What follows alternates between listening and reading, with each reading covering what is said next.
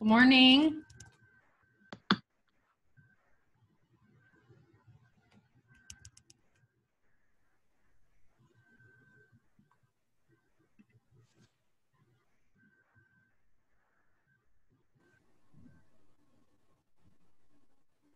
Hi, Katrina. You're the only one not muted. Someone talk to me. Hi. How are you? Good morning. Good. How are you? Good. It's good. I feel like it's already like 12 o'clock. I've been up like since 4. So I feel like, is it Oh my goodness. half the day over yet? Oh, here we go to a new section. Are you guys excited? Say yes. Yes. Yeah. Yeah. Is that Ben? I don't know the guys' voices as well. It's Daniel. Oh, Daniel. Kitten Daniel. Married Daniel. I meet Samantha. Hi, how are you? Yeah. Did you see your name and hear your voice? You guys switch wasn't clinicals this week, right? You're doing clinicals different next week? Next week. Next week, okay. Because we're trying to figure out who am I gonna see and who's not, and lots of change right now. Hi Mel. Good to see your face. Hi. Good morning. Morning. Happy Monday, everyone. All right, let's take a look here. Just give everybody a few minutes. All right.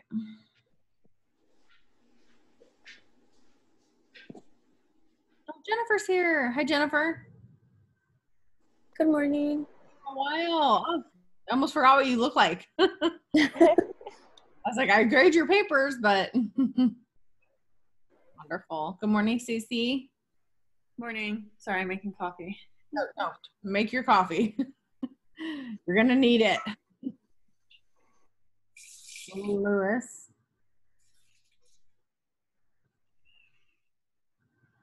I really hate this whole mute thing. I know we have to. All right. Oh, and Annabelle's here. I feel like, are you guys sure? Like, I feel like it changed. Like, some people are here that normally aren't. Hi. Annabelle, you're not in clinical then on Mondays anymore. No, Tuesday, Wednesday. Tuesday, Wednesday. Okay. Yeah. I'm so confused, but I don't know where most of you are. I just know who's normally here, and I'm like, wait, there's a lot more people here. Beautiful. Okay. And normally it tells me how many, and it's not telling me. I usually wait till 8:05. It's 8:07, so we will get started. We have 20 right now. Thank you. Usually we have about, I would say anywhere from, usually the average is 25, and then by the end 22, and then that's pretty good, especially for as many people who may want to actually just watch it or are at, I know there's, I think 14 in clinical maybe, or something like that, maybe 10. So they can't obviously be at 2 places at once. Perfect. Jovanna's here. Awesome. Okay, we got everybody. Denise, Jenny. Okay. Is that, yeah, perfect. All right. So, I think I made an announcement about this. I know I mentioned it in my last video, just a couple little housekeeping things, is that in order to kind of make this a little bit more time efficient for myself, for you, I'm not doing the pre-videos, then the video on Monday morning and posting both. It's a lot to watch.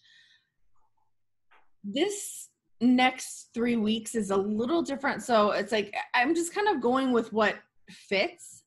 I am going to still continue with that method because I do think it is the most efficient method, and even especially for myself, not to become overwhelmed with so much stuff to be able to present to you. And I don't want you guys to get overwhelmed either. Again, and I say this every time, and I'm going to say it every time, especially with these chapters, if you came and read ahead, which is the hope, or at least skimmed, is that it's a pretty, from here on out, I would say until GI, I think GI, I love GI.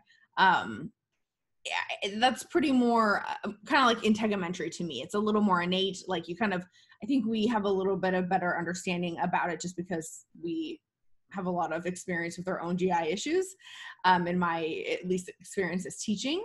So that seems to be a lighter topic, just like integumentary. The next two are not. So the one that we're doing right now is hematology and immunology. And then we're doing, and that also includes HIV and AIDS, which is next week. And then, so today is technically 2 chapters. And there's just no way to really get, I mean, really efficiently, I'm just going to be honest, and unless someone's, I don't know, I could not figure it out. I'm like, this is just too much information, even the important stuff, because like I always say, I want you to know what you need to know. Yes, B cells, all these T cells, all this stuff, that's all very important. But what is the most important part of that? And I'm just going to give a quick example. Knowing that they are white blood cells. And what do white blood cells do? They keep us healthy and they help with our immunity, right? So that's the big picture. And of course, we'll rein it in a little bit because we're nurses and we should know a little bit more than just that. But it goes so deep if you read the book, and I want you to really get what's important. So what I think I might do, because there's just no way we're going to get through both chapters. It's just, I don't think it's with the way I've set it up, because I started with chapter 1 and I'm like, okay, this leaves us like no time. I am going to make a short voiceover PowerPoint for allergic reactions, only because, so there will be 2 videos. I think I'm going to do it voice over PowerPoint though, instead of like a live video, because it really doesn't have to be that long. And I don't know if you guys read it. It's pretty, and please tell me if you disagree. I feel it's pretty straightforward. We're pretty familiar with allergic reactions, maybe some of the, specifics and terminology, which I do have a little thing that we're going to do a flashcard thing. Just to kind of get us familiar with some of the terminology. But for the most part, I feel like chapter 19 is more kind of review, and it's more simplistic. Chapter 18 is not. So if you've looked at it, I think you would probably agree with me. If you have not looked at it, you have no idea what I'm talking about. And as we go, you'll be like, oh yeah, wow, this is a lot. So we'll just kind of start out, see where we go. It's a lot of information. And I just want to give you kind of a brief kind of agenda so you can expect what we're going to do. I just realized yesterday, I don't give you guys a break. So please, if I don't will you please remind me, somebody, you deserve at least 1 5-minute break just to go to the bathroom. I would say after at least like the first 40 minutes, and then a 15-minute break at some point to like get up and stretch, go refill your coffee, get some tea and all of that. I just get excited and I just keep going. So, but I did write it down, so I would hopefully not do that today. So pretty much what our plan today is, we are going to start with reviewing terms on flashcards. I did the flashcards, that's why I woke up so early, because I had all the definitions down, but I needed to make them, but I had not used this software before. So they are small, whatever. It is what it is. At least we get to see them. It's, again, something different and not minute and keeping, just reading off of a slide, and we can actually interact with each other. I do have a couple of videos. So this is technically a 2-hour and 10-minute class. So this was kind of a fun activity that I did over the weekend, I wanted to find the perfect 3 that went together, that built upon each other. Because if you've had me before, I like to build upon things and I like repetitiveness. And they did that so well. And each video is about 9 minutes long. I know that sounds like a long time, but 3 videos what's 9 times 3? That's the first question. 27. Good job. Yes. It took me a minute. I'm not going to lie. Yesterday when I was adding this up, I'm like, wait, what? 1, 2, 3, 4. It's been a while. So that's only 27 minutes. So I know it seems like a lot, but you will hopefully see after, and it will make sense, because there's a lot of overlap and overlaying, and there's it's a good way of explaining it, and you get some pictures and all of that stuff, which I think is very, very important. So that's a part of it. So we'll do 27 minutes and we will break that up. That will be part of our break. We'll watch a video and then go take a break. Something else we're going to be doing is a couple NCLEX questions. I think we're going to do definitely at least one, but 1 to 3, just again, to kind of break it up, look at things differently, be able to discuss different aspects of NCLEX questions, because that is obviously what we're here for you to be prepared to take the NCLEX exam. So we will do that as well. I do have a PowerPoint slide. I'm not in love with it. I'm really trying not to create the wheel, even though it's driving me crazy not to. And I'm going to, there hasn't been time. So we're going to use, Ms. Ann did make a fabulous one. It's just not we think differently. So how many are on right now? I don't know why I can't see it today. 25. Yay, that's our magic number. Okay, so welcome everyone else that just signed on. Good morning. Let's see what else. Oh, and then after we watch the videos, because of my repetitiveness, so we're starting off doing, I think it's like 12 flashcards. You know how you guys do those flashcards online and you practice together? What is that called? Quizlet. Thank you. Quizlet. And that's what I was going to use originally, and I couldn't remember the name. And I was like, you know what? Just do it yourself. Make it. It'll happen. And it did. It worked. So then we're going to do the flashcards again, more toward the end of the class, just because what I want you to see is, I always say I kind of have a method to the madness. And I only have, by the way, 10 more tests to grade, just in case you have not got your grade yet. You will. I'm working as hard as I can to get it done today. The goal was yesterday, because I wanted to like close out integumentary completely to start fresh today. It just didn't happen. So I will do my very best to get that done today, so we can just kind of move on, if you will, to this section. But you all did really well. Did you guys feel good about, the short answer questions, all of that? I was really impressed by the just the wording and the way you were thinking about it, and the way I was just very, very impressed. I was expecting 43s, 44s, and there were a lot of 50s and 48s and 46s. It was great. So good job. And then we'll do the PowerPoint at the end, more as kind of a, did we cover this? Did we cover this? To make sure that we kind of have everything together. And then we'll see where we are. And if we have time, we'll move into chapter 19. I think we'll have a little time to kind of start there. And I do have some flashcards on it that we'll start with at the beginning as well. So we'll just kind of see where the time takes us, because as we all know, time goes very fast.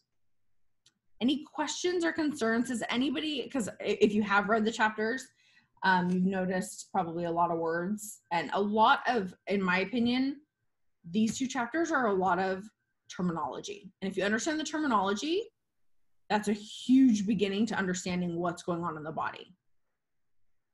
Whoever has read, do you agree with that? Does that make sense? Like, if you understand what is an antibody, what does it do? And then you can build upon that. So that's what I'm hoping to do. Okay, so let's get started. It's already 8:18. Let me share my screen with you. Any questions or comments about anything, or real quick before we get started?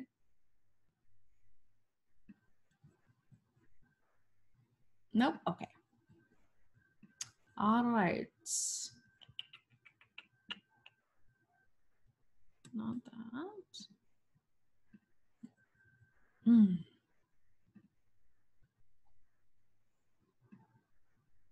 No, don't look at that. Pretend you didn't see that. We can't even see your screen. Oh, good. Thank Yeah, you. you didn't share. You're good. Thank you. Perfect. Okay. All right. See? You guys are so good. All right. Now I shall share. I've never used this before. I was going to use the Jeopardy screen because it'll let you do flashcards too, and it didn't. And so I just improvised, and we're going to just kind of deal with it. I know it's a little bit small. I'm sure there's a way to make it big. I just don't see it. I'm sure you guys will see it and be like, Amanda, press this button. I tried to stretch it out. It won't stretch out. But for the most part, can you guys see that? Mhm. Perfect. So this is not a game. This isn't like points. This is just kind of to get us thinking and going through the, how I had mentioned many times in the beginning of the chapter, you guys have those terms, and the terms, they're important. They're put there for a reason. So I wanted to start with some of the terms. So we're going to start off with, and I did them, you'll notice they're almost kind of backwards. Actually, this one is backwards. Okay, whatever. We're just going to live with it. You know what? Just, you didn't see that. Okay. So I see I messed it up either way. All right. So we're going to start with the first one. So anyone can, I wish we had like buzzers or something, but it doesn't, that's not how, the way the world works. So only one person can answer one question. So please, like if, for example, Kalisha answered number one, please, you know, and then Annabelle would, whatever, just only answer one question. So the person produces his or own antibodies, and I just did this right now at like 5 a.m. So I'm sorry about the typos, antibodies. So they're really important. So I wrote it twice. And there is a naturally way to do this and an artificial way to do this. So what do you think that the answer would be? Like someone actually acquired the illness and then they produced the antibodies naturally because they had it. And then the artificial one, wouldn't that be the vaccine? Because we give them the dead virus and then they obtain the antibodies that way. And can you tell me, and yes, can you tell me a little bit more about the, can someone, or actually, good job. Can somebody else give me an example of what a naturally artificial, like what would that look like? Give me an example.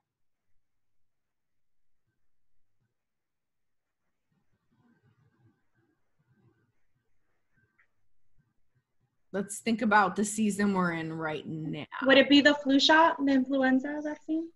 So it could be influenza. So, and that one I'm actually glad that you mentioned. That's why I wanted to talk a little bit about that one, because that one's a little, there's kind of two different ways to look at it. So you have one, which, so we're obviously putting either a almost dead component into our body or a completely deactivated, like TB is deactivated when you're putting under the skin, if you're doing a skin test, completely deactivated.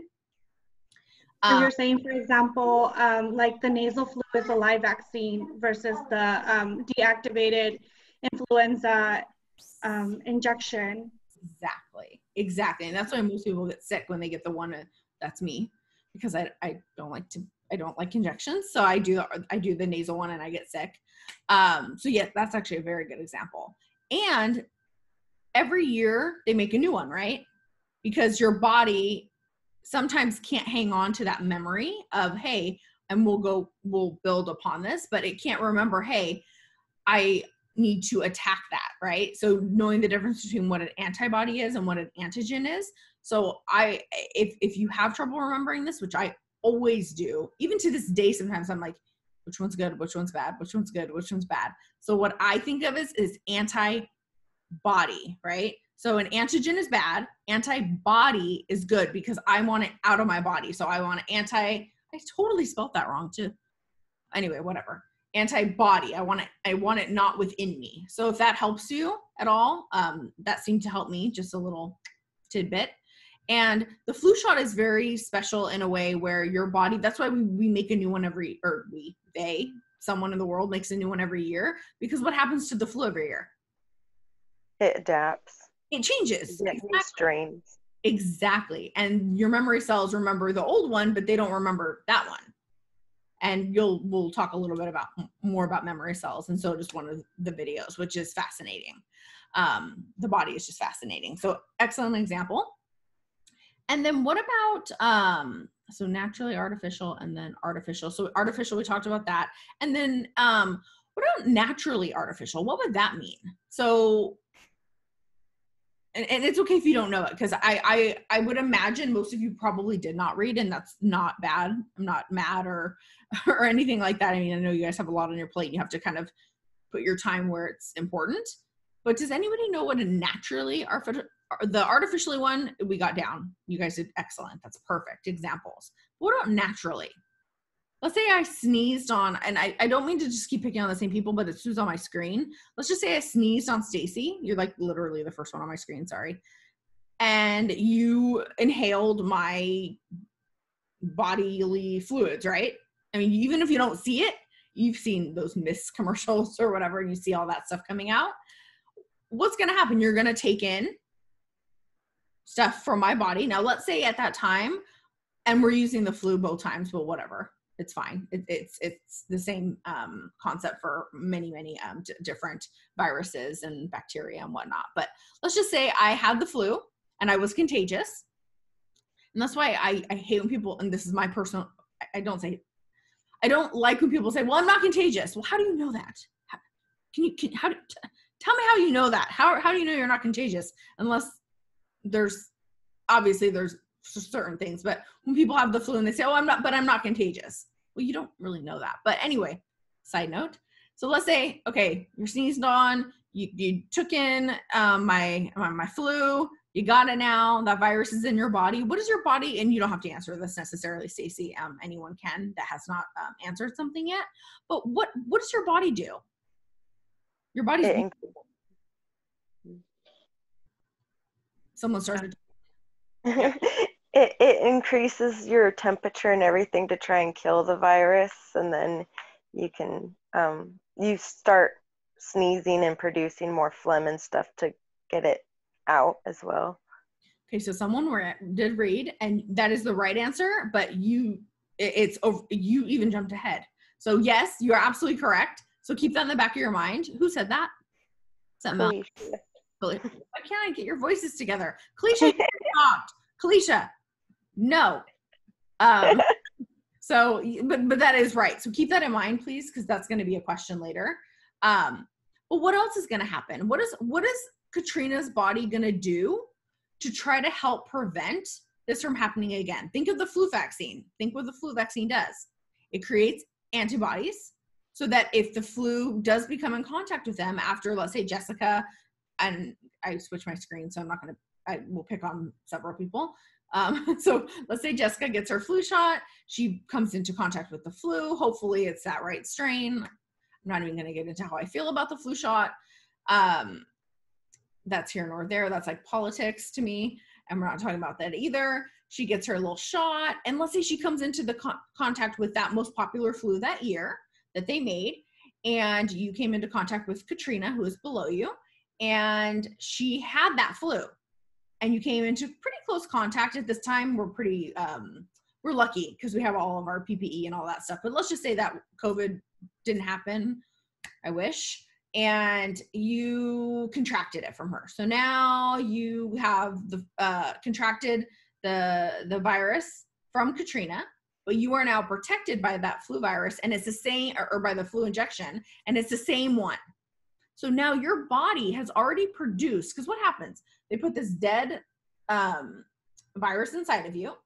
Your body will recognize it. And I'm using some fancy terms and some non-fancy terms again, because what do I want you to really remember kind of thing. And I did add a worksheet. I am done, by the way, with the syllabus. It is now done. I did add a couple things yesterday as a side note. I can't really say why on this because it is recorded. I guess I can. I need to make sure that you basically have to have a certain number of hours outside of the classroom. And I was trying to make it a little bit lighter because you had so many chapters, but I was told I needed to put more. So that's why I did add a couple things yesterday. So I hope you all did not have chest pain. So, but that will reiterate a lot of what we're talking about today as well. All right, so you got your flu shot.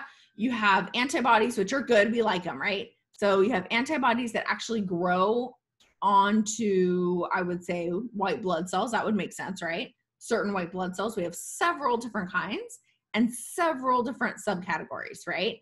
So our white blood cells, that is your body's defense mechanism, correct? Mm-hmm.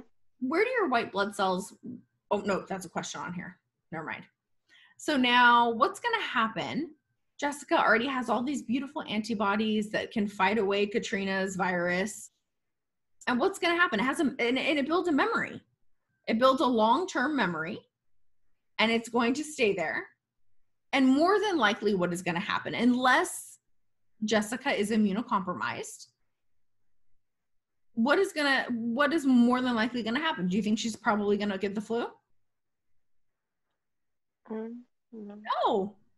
you wouldn't get the flu because you're protected, because Katrina is giving you the same strain. If it's the same strain and now you've created antibodies, those antibodies are going to say, okay, so I have a memory. I can fight you. I'm better than you. And we'll talk about the different type of white blood cells and how all of that works. But more than likely, you're not going to get sick. That's amazing, right? That's great. And that would be the hope. But with your luck, she'd have a different strain, and then you get sick, and then you'd miss school, and then it would be this whole thing. So are there any questions about, so antibodies we know are good, right? We want antibodies. We want to get bad stuff out or kill it.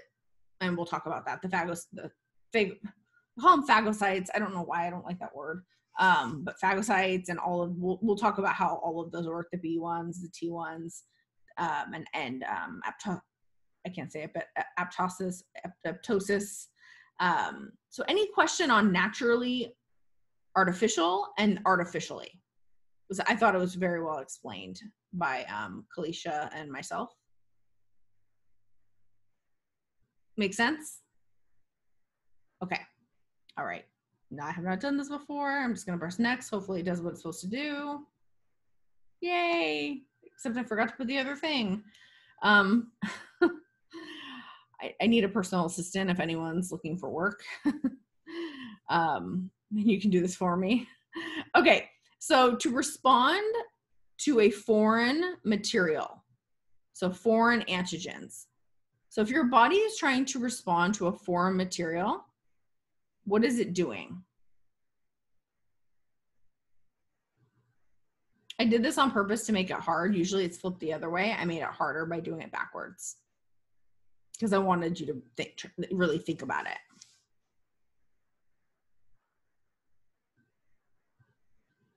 Think about the system we're talking about.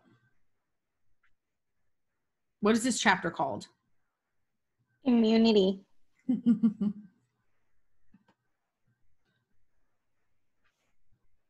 So yes, immunity. So what does immunity mean in general? That's not the answer, but it is a sidetrack parallel to the answer. What is immunity? We always talk about it. Oh, I hope you have a good immune system. Oh, immunity. Oh, this, that, the other. What is actually immunity? You're able to destroy like the pathogen. Exactly. And I want to make something clear. You'll hear me say pathogen and antibody. They're what do you say when it's both? Interchangeable, if you will. So pathogen and antibody, you will hear me say both of them. And in videos or reading or talking or lecture or whatnot, you will hear both of the words. They mean the same thing. So that is very, very, very important. So absolutely. So your immune system, so whoever said that first one, you are correct. And antibody. So what is exactly an antibody? I know we just saw the definition or whatnot. We know it's something foreign that's in our body. We just talked about if Katrina sneezed on Jessica. We know that something foreign is going potentially in her body. We don't want that in her body. That's not what's supposed to happen. Luckily, she had the flu shot, so she had the antibodies already, right? Antibody, get it out. It's something part of our defense mechanism. So she's very lucky that she's not going to get sick. But a lot of the times that's not what happens, right? We get all sorts of things that we get inside of our body, and antibodies do what? Once they're inside of your body, what do? They attack. They attack. Yes. It's bad. We don't want it. They attack, they multiply, they just go haywire, right? Is that a word? Haywire. They go haywire. And they're basically, I mean, they're multiplying and they're basically trying to break you down, if you will. But luckily, if your immune system is not compromised, even if it is compromised, there are ways to help boost immunity and whatnot. But that's a different lecture.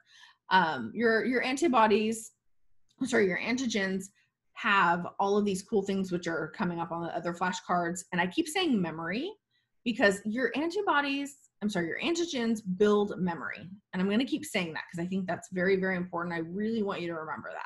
They build memory because if you're doing patient teaching to a patient, again, I don't want you to sit there.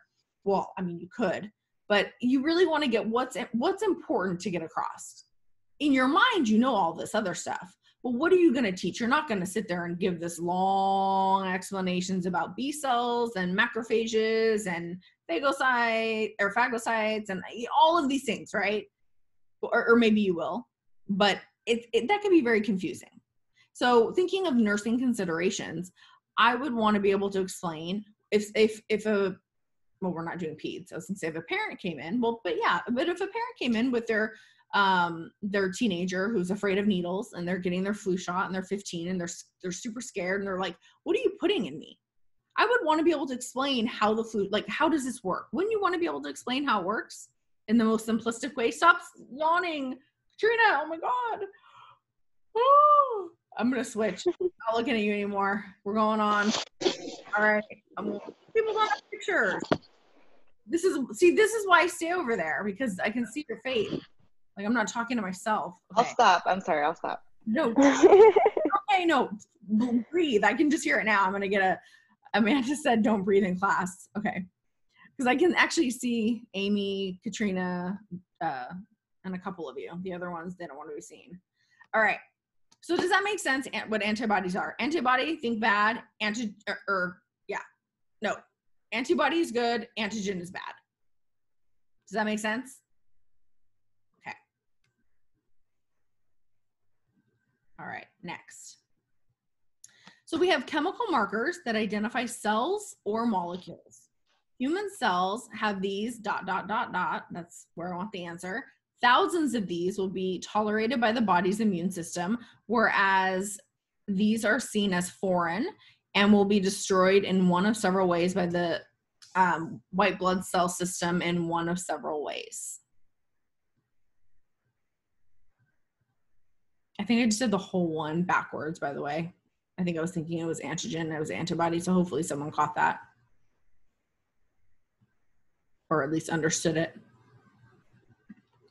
So it's going to be antigen. So I think the last one I said antigen and I meant antibody. Did I do that? Did I say that? I think. No, last one you put antibody. Did I actually talk about antibody? Yeah. Okay, good. Thank you. Okay, sorry. I've been this has been my life for like the past 72 hours. So I'm kind of like, where am I? What's an antigen? So an antigen. So we already talked about this.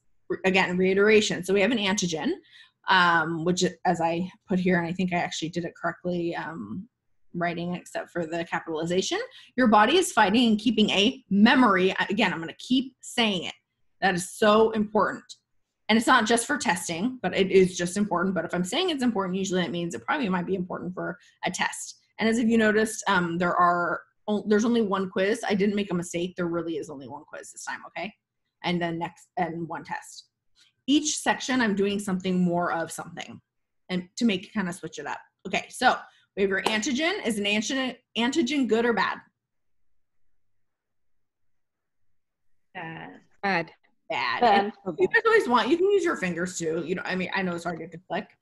Yes, it's bad. Antigen equals not good overall.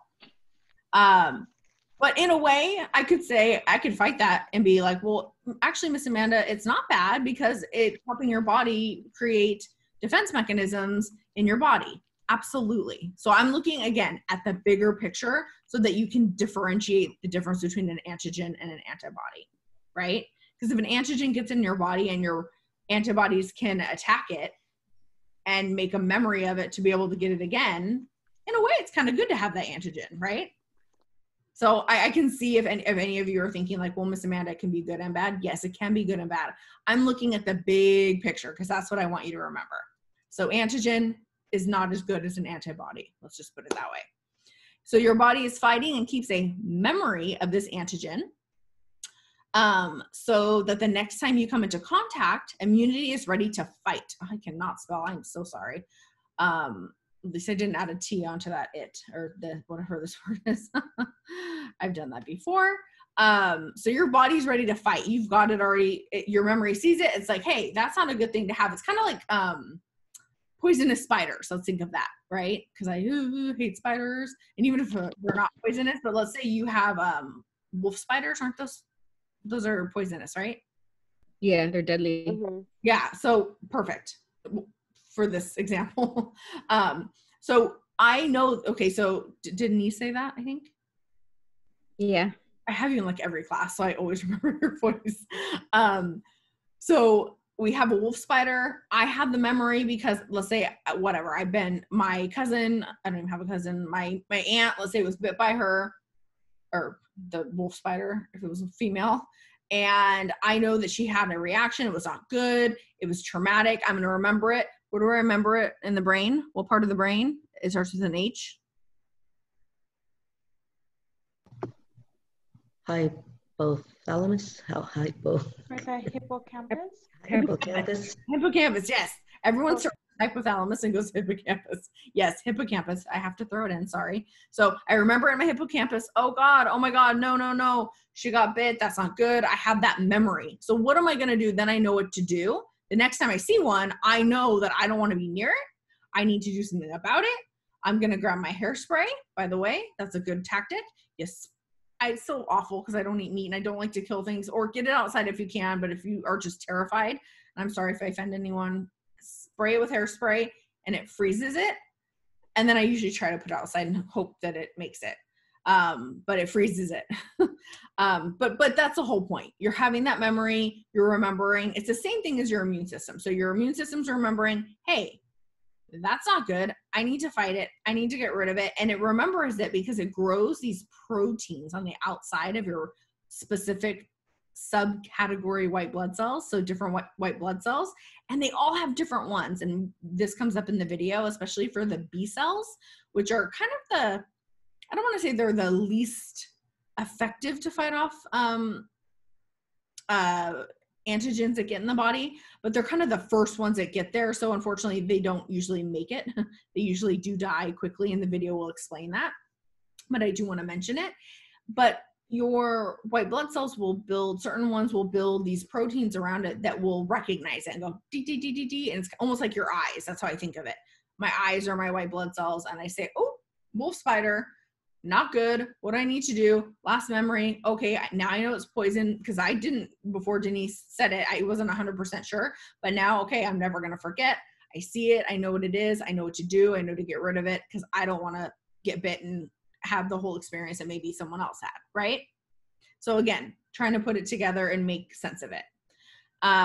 So a really good example, actually having to do with immunity, would be if somebody had, let's say, for example, we talked about the flu, so we won't talk about that for time's sake, but let's talk about the chickenpox. So many of us have the chickenpox as children. There are some of us that have them as adults. It usually happens in childhood. Usually, you don't really need to remember this, but just, it makes sense. Immunity, and you're around a lot of other kids. And so, and actually I've met parents, and please, if anyone has any examples, feel free to share. I've actually met parents that purposefully exposed, my mom did this. When my brother got the chicken pox, she made me get them. Like, she made me be exposed to him so I would get them so that it would be over. Did anyone else, parents, do? Or is that just me? That's probably just me. Okay. No, I know my mom's mom did that to her, and then that's why my mom didn't want to do it to us, but it happened anyways because we all got the chickenpox vaccine, but my brother got it, and so we all got it. Okay, I don't feel so alone. Who was that? Kalisha. I wish it like popped up with your name. Sorry. I just like to know who's talking. Yeah, I've heard parents do that because, I mean, I understand it. You know, so what happens? Chickenpox gets in the body. Is chickenpox something that we and what is the other name for chickenpox? Herpes. Close. Varicella. Oops, yeah, I'm thinking the other one. the varicella, exactly. Very good. We remember from, I think it was was it last chapters or last semester? I think it was in Techimentary. So yes, chickenpox, also known as varicella. It's good. Again, let's reiterate and bring it back. So let's say Pedro, I'm just looking at whoever's on my screen. I don't see his face, just his name. Chickenpox, is happening. I give it to him. What's going to happen? He's never had it before.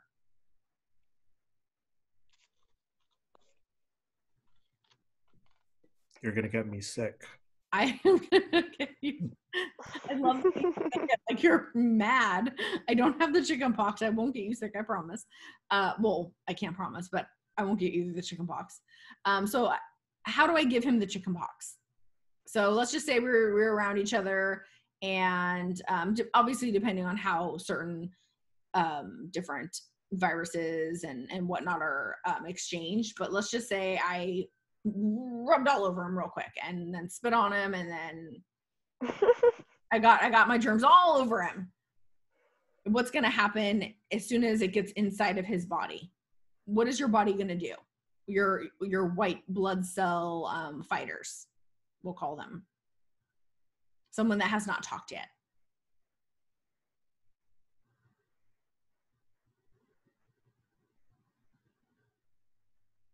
Even if you're wrong, it's a safe place. You fight them by creating antibodies. Exactly. That was Stacey. Right? Yes. So exactly.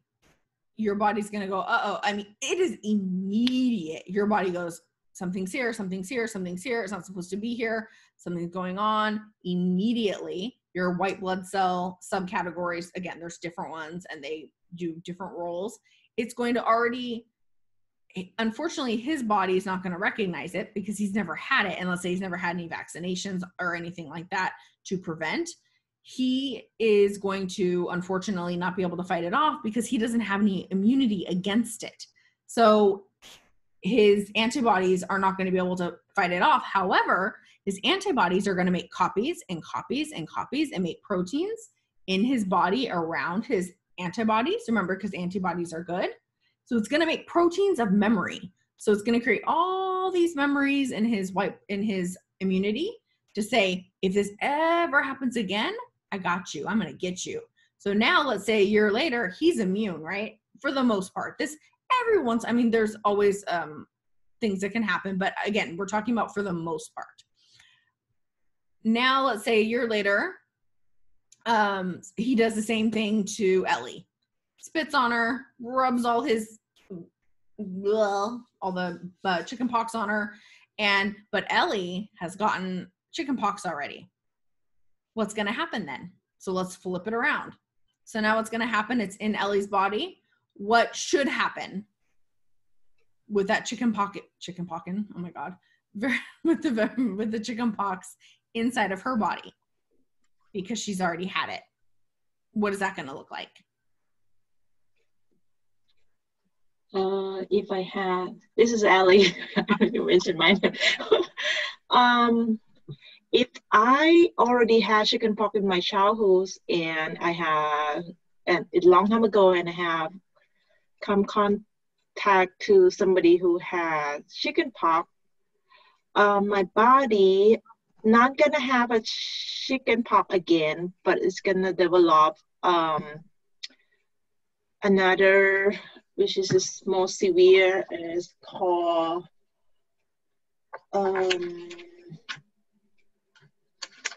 what are your antibodies going to do to those chicken pox? Are you going to have memories or no memories? Memories. Memories. So your memories, what are they going to do? They're going to go look at the chicken pox and say, no. And again, we're keeping broad. It's going to go, no, I recognize you. I know how to take care of you. And I know, and the video is kind of funny, I think.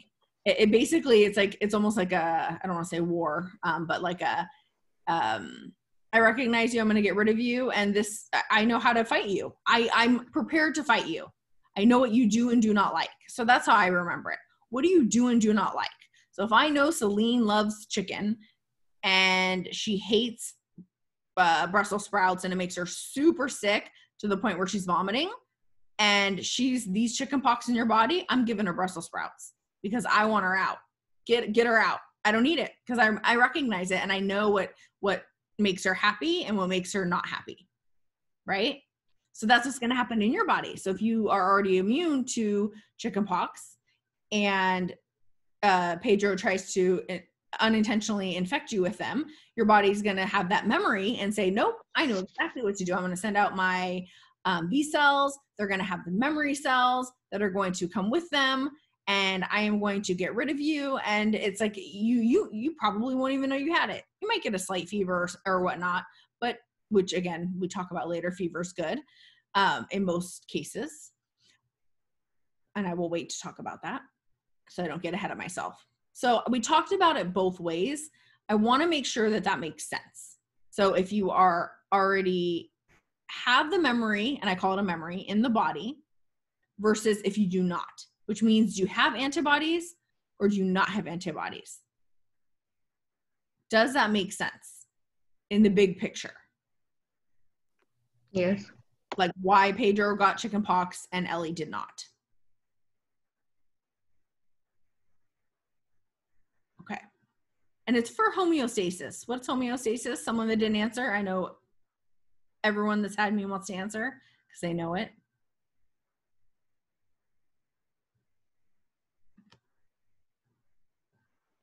Your body's attempt at keeping an equilibrium. Yes. Thank you, Stacey. I knew. Okay, exactly. That's what your body, that's all we're trying to do. Your body's trying to save you. It's trying to save you from getting sick, from dying, from getting uncomfortable. It's doing 100 million things right now in order to do that so that you keep safe. And a large part of it has to do with your immunity, being able to not get sick constantly. Life would not be good with that. And that's why in our next chapter that we're going to do next week, chapter 20, we're going to do, I already have it planned out exactly. I didn't want to tell you because then you guys will be like, oh, that's lame, I'm not coming. We're doing Jeopardy, but I do Jeopardy in a very different way. It's just a way to do the lecture and not, it's a heavy topic, and I really, really want to talk a lot about therapeutic communication. I want to talk a lot about how much things have changed. It's not what it used to be. And I did that as a chapter on its own because I feel like that's one thing that you're probably gonna run into. I probably get a patient with HIV, I would probably say every 2 months, maybe 3 months. So I think it's something important to have a basic understanding of, just as a side note. So next week might be a little bit kind of, I love playing it. So anyhow, and it's on the computer. All right, so we have chemical markers that identify cells or molecules. Oh, we did this. Sorry. White blood cells and many chemicals that activate your own cells for the destruction of foreign antigens.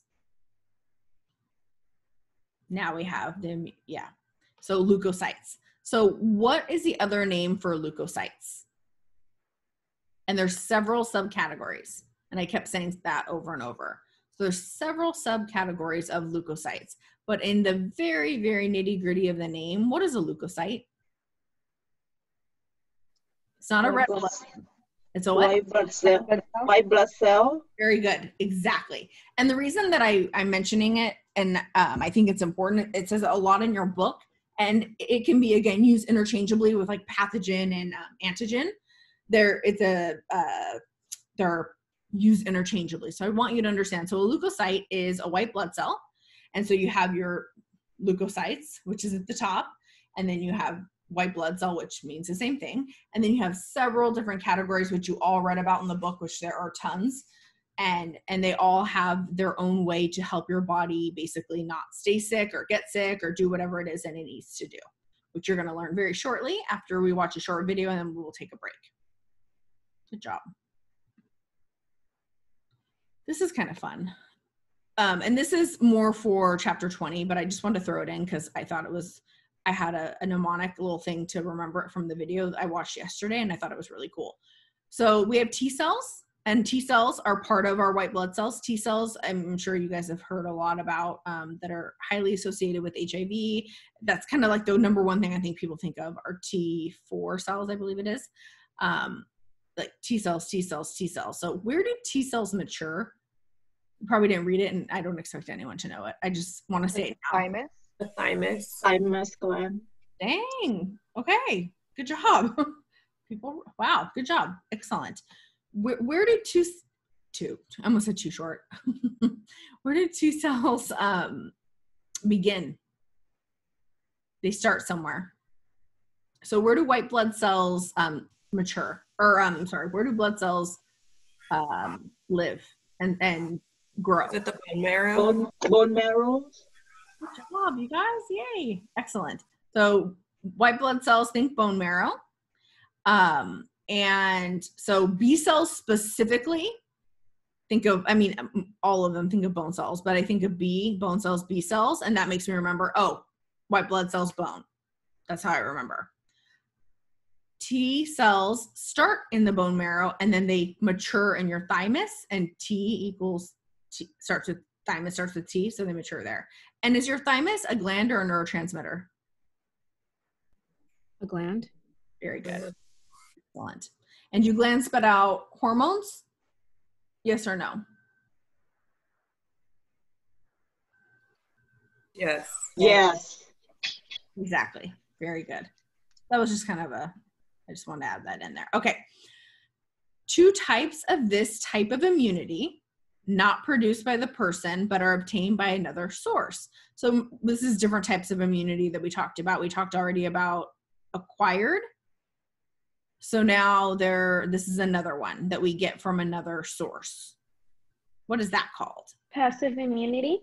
Very good. Whose little voice is that? Is Jenny. Thank you, Jenny. I should have known. Thank you, Jenny. Very good. And can we get, so I think I asked for examples. Can I get one example of this from somebody who hasn't given an answer yet? I'm going to tell Miss Lynn if no one answers. I'm going to call her right now. Through breast milk? Very good. Through breast milk, and name another OB type where they can get it before they come out of the vaginal canal or C-section. The placenta? Very good. Was that Giovanna? No, Catherine. Oh, I try. Okay, thank you. Very good. So so it's passive, right? You don't have to do anything. You just get to kind of chill. Either breastfeed. Well, breastfeeding is not chilling, from what I've heard. It's hard work, but you're either breastfeeding or your baby's getting it through the umbilical cord.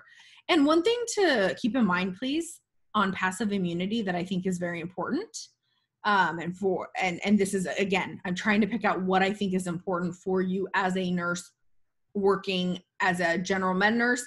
If you go into working with folks with immune problems or issues or low immunity or things like that, or things where you're working with people where this would apply, then of course you're going to learn more on the job. But we are teaching you to be med-surg nurses. I'm going to say it one more time today.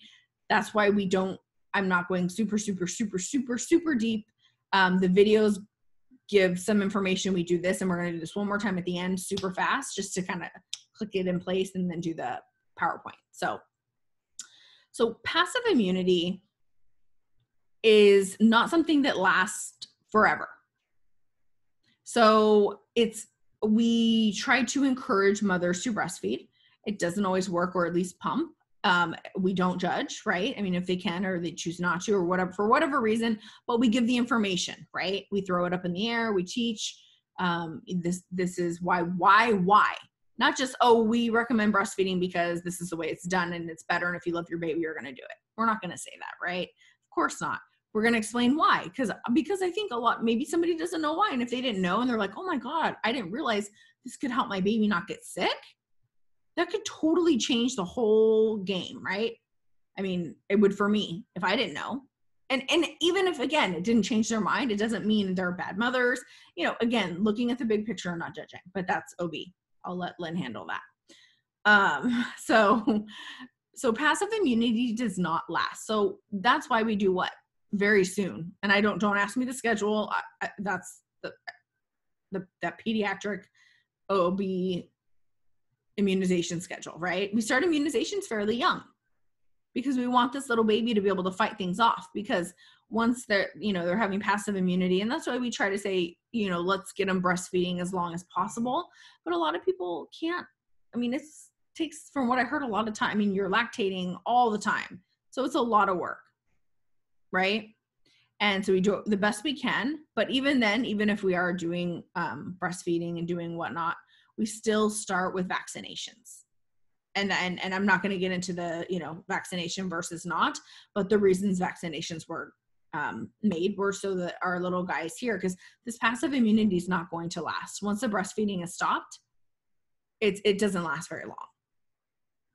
Could you breastfeed forever and have some immunity? Yes. But at some point that's not considered, I don't want to say normal, but I think it's child abuse. At some point, if you will. That was supposed to be a joke and everyone's on mute, but that's okay. Oh, what is this? What does this mean?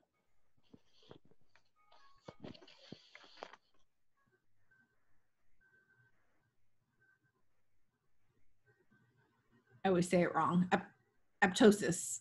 And it sounds like it is, like an abrupt word. And this is important because this is one way our leukocytes, white blood cells, interchangeable, can help to fight off the bad guys. Wait, I have a question. Yes. Isn't it apoptosis? Yes. Okay. Because I remember what I remember from like A-pop. was, yeah, that's what I remember from A&P is like how the cells get destroyed is they literally like pop. Exactly. Yeah. And that's how you're supposed to remember it. What did I write? Apoptosis?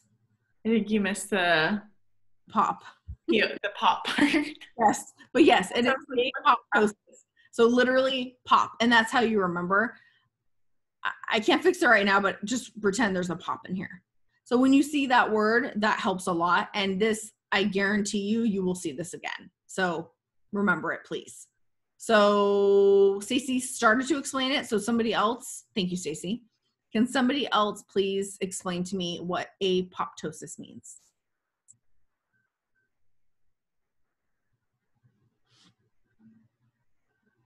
A certain type of leukocyte does what to invaders? Some eat them. So phagocytes, they eat them. They eat bacteria. What does apoptosis do? I'm going to say apoptosis just to get it in your head as pop. Because they have to get rid of them. Your memory cells and everything that says, hey, that's not good. Let's get them. Do they cytolyze? Explode? Do they cytolyze? They pop them. They get rid of them by popping them. Exactly. So again, you have several different types of categories of your leukocytes, but this specific type, I'm not going to tell you which ones yet, but you have a certain one that does apoptosis, which is they go up and they basically pop them, and that's how they can help get rid of them. And that's actually one way, apoptosis are the ones that eat them, where your leukocytes will actually keep around. That's how you start to build antibodies as well, because it mixes with plasma, and that's how it will help create the memory. Now, do you need to remember every sort of detail of that? No. I prefer just, if you can remember that your leukocytes, which are your white blood cells, can remember and keep memory if you have, and that's how you build your antibodies in order to help your body fight off antigens. That's what I think is more important. But apoptosis is one way, and we will teach you, go through actually which ones do what. But at first I wanted to do these terms. Very good. So apoptosis, which I think is the easiest one to remember because of the name. Okay. So now we're going to do 3 questions having to do with chapter 19. So we have which has to do with a lot with like allergies and things like that. So a severe systemic type 1 hypersensitivity reaction, throat inflammation, smooth muscle spasms can occur most often. Histamine is involved and released, and an action where breathing problems become an issue, and if not treated can lead to a cascade of problems or possibly death. Epinephrine is given, IM or IV, vasopressor drugs to increase BP, and possible, in most severe cases, a ventilator could potentially be used. And this is in severe cases, usually when treatment's not working or has been delayed. Anaphylaxis. Electric shock. Exactly. And what would you think would be a really important question if you're sitting with your patient, and we always want to know their allergies, right? And so we ask, are you allergic to any medications? And not just medications, but animals, foods, anything outside such as pollen or bugs. Because at least if I say bugs, bees will usually come up. I usually say bees as well, because sometimes people will forget, well, yeah, I'm allergic to bees, and they won't mention it to you. I think that's pretty important. You could be in the hospital and get stung by a bee, right? That could happen. Or they come in and they can't talk and they drove themselves, like me, to the ER, and I can't say anything. They can look at my chart real quick and be like, allergic to bees, I see this, I see this, I see this, and put it together, right? So it's really, really, really important to ask those questions. And remember, it's how you ask the question, because sometimes, patients don't always know what's important, right? So for this, it would be anaphylaxis, which is the most severe type of allergic reaction, in a way that what happens to your throat? What does histamine do to your throat?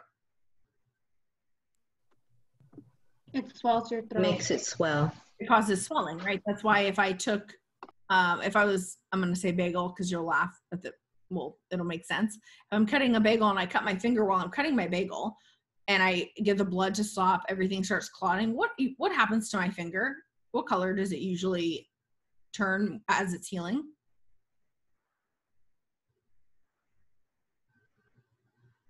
Usually it turns red, right? Because it's inflammation. And why is the inflammation there? Because of histamine. So usually histamine will cause swelling. And this is why they put these two chapters together, because they do have something to do with one another. However, chapter 19 kind of goes off a little more on like things like this, like anaphylaxis, but that still matches, right? Because if histamine's going there and it's making your throat swell, it would make sense of why, if you cut yourself or you get stung by a bee on your arm, why does your arm swell? And I think sometimes, like, especially people that don't know stuff about medical, like nursing or physicians or whatnot, MAs, CNAs, don't understand, or we understand, but those potential lay people may not understand that a lot of the times, like, temperatures are good, swelling can be good, the redness can be good, but we look at it sometimes and are like, oh my God, what's going on? Obviously, infection's not good if things are pussing and, you smell things and whatnot. But for the most part, that's your body's defense mechanism on how to try to make it better, right? That's why immediately when you cut yourself, you'll actually start to see swelling and redness, and it hurts, right? Because we talked about with the skin. We want those receptors, right? We want that so that we know, hey, oh my God, I'm cutting myself, stop, so you don't cut your finger off. So does that make sense? Anaphylaxis, swelling, cutting yourself, swelling. Your histamines are trying to do your body good, if you will. And you have histamine receptors all over your body, including your brain. Because do histamines cross the blood-brain barrier, just for fun, for psych people that are in here? Just for fun. Denise liked this question when I asked it. I remember. Or did she leave us? No, I'm still here. Because you liked this one when I explained it. I'm not going to explain it because for time, but are there histamine receptors? Do they go through the blood-brain barrier? Do histamine receptors help you stay awake? Because if you take Benadryl, is that an antihistamine? Oh, it makes you drowsy. It does make you drowsy because it goes through the blood-brain barrier. Yeah. Histamine does go through the blood-brain barrier. Just for fun. That was just a side thing. If you didn't get it, totally don't need to. Okay. Almost done with these guys. And then you'll just get up and stretch. A substance produced in the body that increases capillary permeability, plays a role in fighting with the body's defenses, can cause inflammation in this process.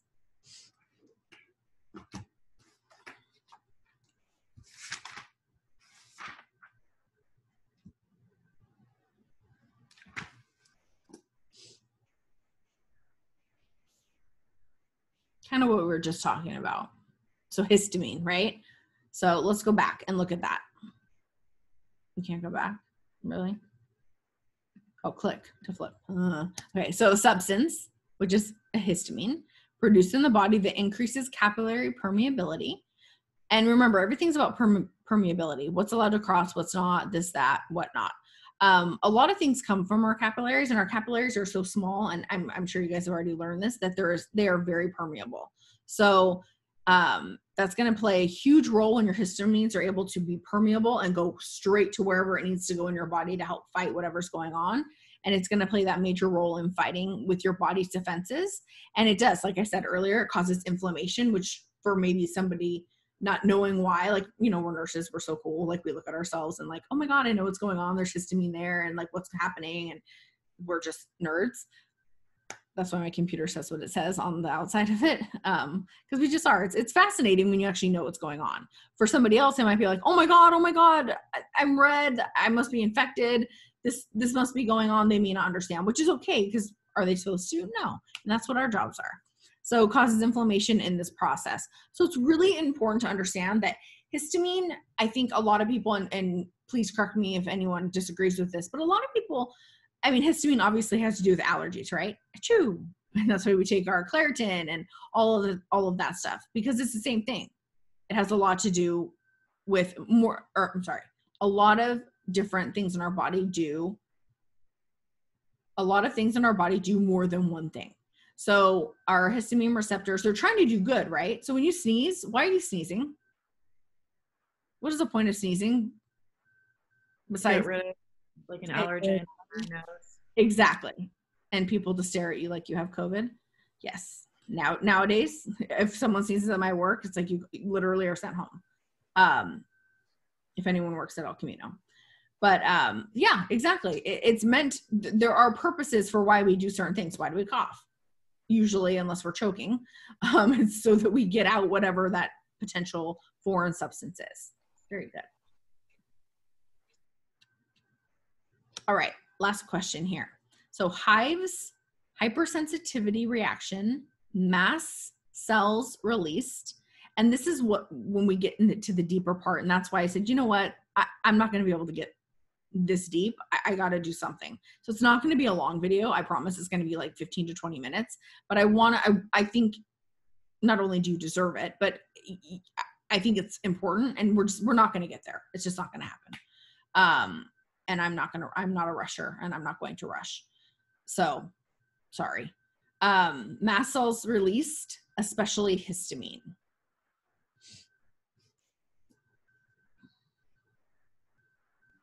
Is that allergic reaction? I'm going to say I would take that answer. It has another name. It starts with a U.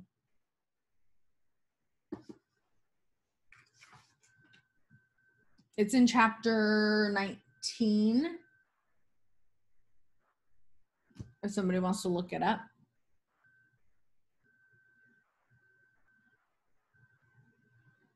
And give me the definition, which is right here. Starts with a U. It's on your terms. Urticaria? Urticaria? Exactly. Exactly. It's a hypersensitive type 1 reaction. Exactly.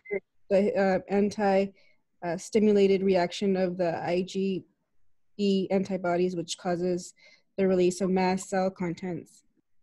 Exactly. And that's when I realized when I was making it, I forgot the T, my apologies. So it's not urticaria, it's someone else can say it.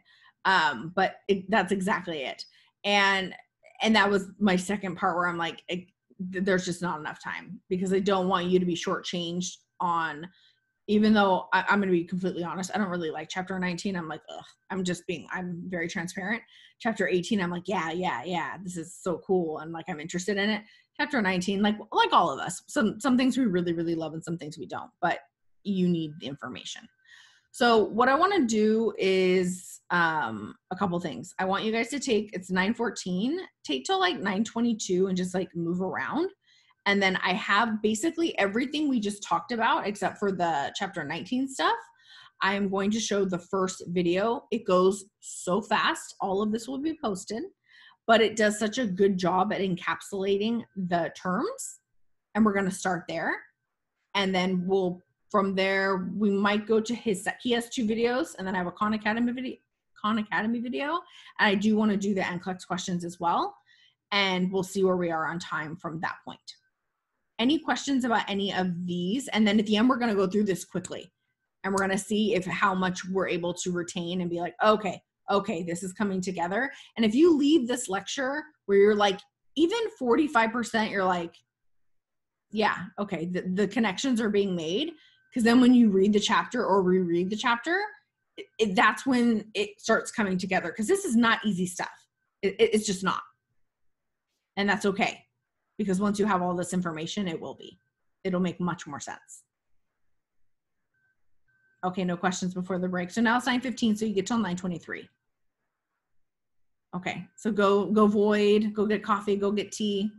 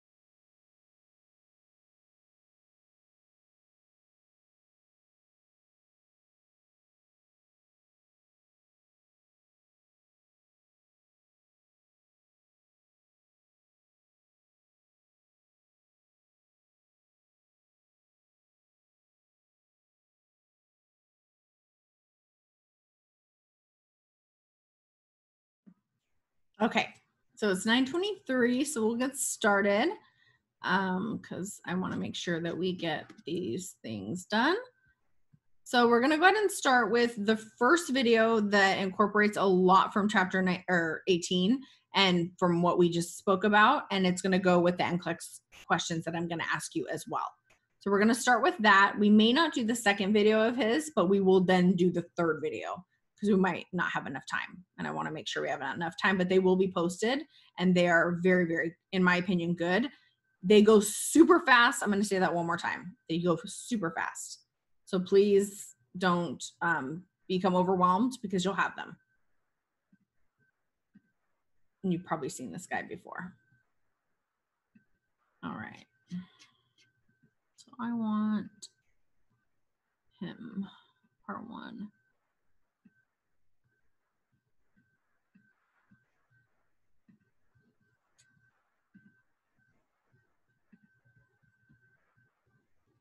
Okay.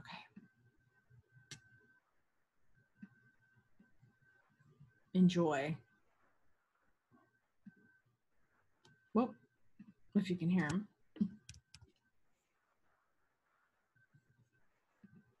Never-ending battle. You are literally covered in staph and strep and E. coli and all sorts of dubious characters that are intent on using you and your body's many resources to feed themselves, find shelter, and reproduce as much as they want. And hey, we all gotta make a living. But it is not your job to give these guys a free lunch. So your body has developed a 3-part policy toward these shady customers, and its enforcement is handled by your immune system. The immune system is different from all the other systems we've talked about this year in that it's not a specific tissue, organ, system kind of system. Instead, it involves a whole bunch of different tissue groups, organ systems, and specialized but widely distributed defense cells. Together, this league of extraordinary substances joins forces to perform all of the defense functions your body depends on to keep you alive in an incredibly germy world. And the first line of defense in this never-ending battle, that's your innate or non-specific defense system. Like your average frontline soldier, it's prepared to immediately engage with anyone suspicious, and it mostly includes stuff we were born with, like the external barricades of your skin and mucous membranes, and internal defenses like phagocytes, antimicrobial proteins, and other attack cells. But some enemies must be fought with special forces, and here your body can deploy your adaptive or specific defense system, which is more like your SEAL Team 6. It takes more time to call in, but it's specially designed to go after specific targets, and it keeps files on those bad guys so it knows how to handle them next time around. But today we're going to focus on your innate system and look at how it uses an arsenal of physical and chemical barriers, killer cells, and even fever to keep you healthy, proving that sometimes the symptoms we associate with illness are actually the signs that we're healing.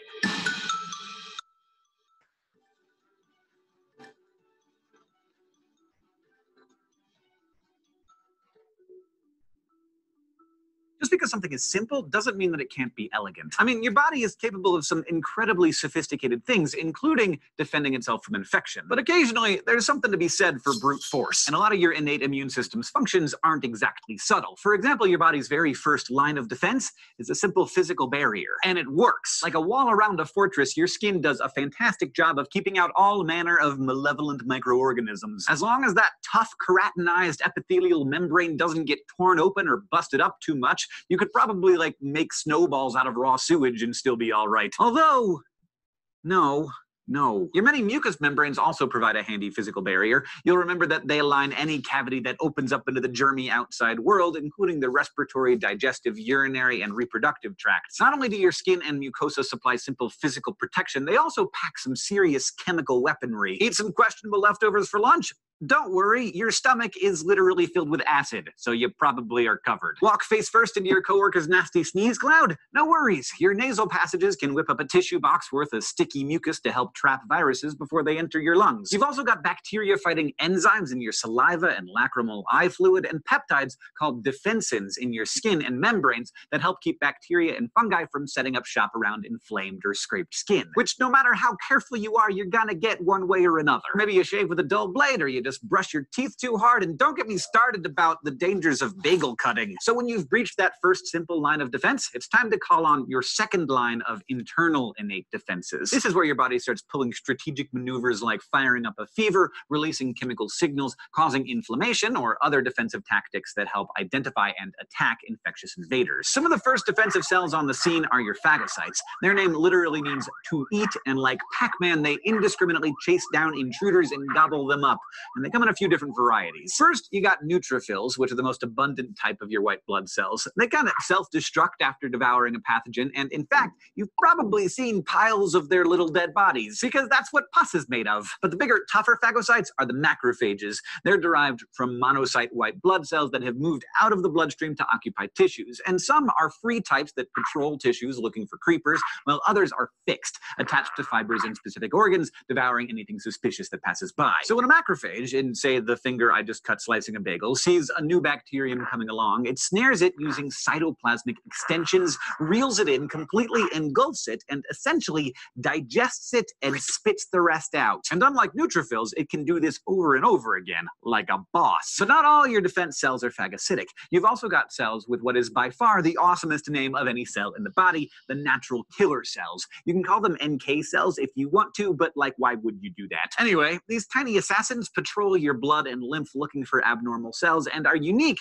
in that they can kill your own cells if they are infected with viruses or have become cancerous. How can they tell? A normal, healthy human cell contains a special protein on its surface called MHC1, or major histocompatibility complex. But if it's infected, it stops making that protein. And if an NK cell detects a defective cell, it doesn't swallow it whole like a macrophage. It pokes it with an enzyme that triggers apoptosis, or programmed cell death, which is pretty awesome. So those are some ways your innate immune cells handle their enemies, but how do they know where to look in the first place? So let's talk strategery. So say you're in a banana factory and you slip on a banana peel and you scrape your knees. Your outer fortress has been breached and the pathogens are just flooding in like orcs through Helm's Deep. Banana factories are very dirty places. Now your body wants to contain the spread of pathogens, clean up the mess, and get healing as quickly as possible, so it cues up your inflammatory response. This is basically an internal fire alarm, only it uses chemicals instead of sirens to get the message across, and instead of smoke and fire, you sense redness, swelling, heat, and pain. For example, in the event of injury, specialized mast cells in your connective tissue send out histamine molecules, and histamine is great at calling in the cavalry. For one thing, it causes vasodilation, which creates redness and heat at the site of the injury. Now, those things might freak you out a little, but they're actually signs of healing.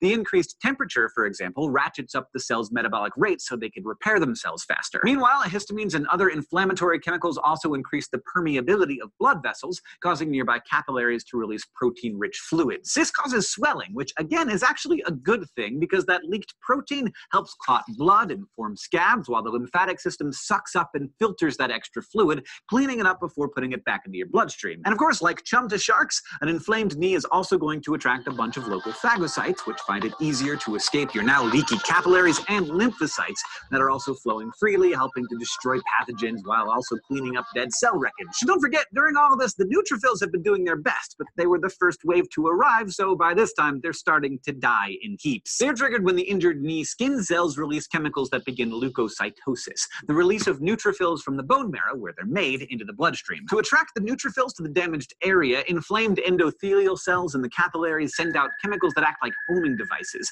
And when the neutrophils arrive, they cling to the capillary walls near the injury, flatten themselves out, and squeeze through the vessel walls to get to work. Your big monocytes eventually roll up to the battle and transform into hungry macrophages, replacing the first line of now dead neutrophils and basically just eating up any lingering enemies and then cleaning up the carnage. All this works pretty well in most circumstances, but you may have noticed with a more major injury or an especially nasty virus or infection, sometimes your local troops get overrun. When white blood cells and macrophages run into more foreign invaders than they can handle, they let loose pyrogen chemicals that tap the hypothalamus and raise your body's thermostat, calling in a systemic fever to burn everything. The resulting temperature rise increases the metabolism of your cells so they can heal faster, and it also tells the liver and spleen to hold on to all of their iron and zinc so those things can't contribute to bacterial growth. But even then, sometimes you find yourself facing a more formidable foe. That's when you call in the specialists, your adaptive immune defenses. And to learn exactly how they save the day, you have to watch next time. But for now, you learned that your immune system's responses begin with physical barriers like skin and mucous membranes, and when they're not enough, there are your phagocytes, the neutrophils and macrophages. You also learned about natural killer cells and the inflammatory response, and watched as all of these elements saved the day when you slipped on a banana peel. Thank you to our headmaster of learning, Linnea Boyev, and thank you to all.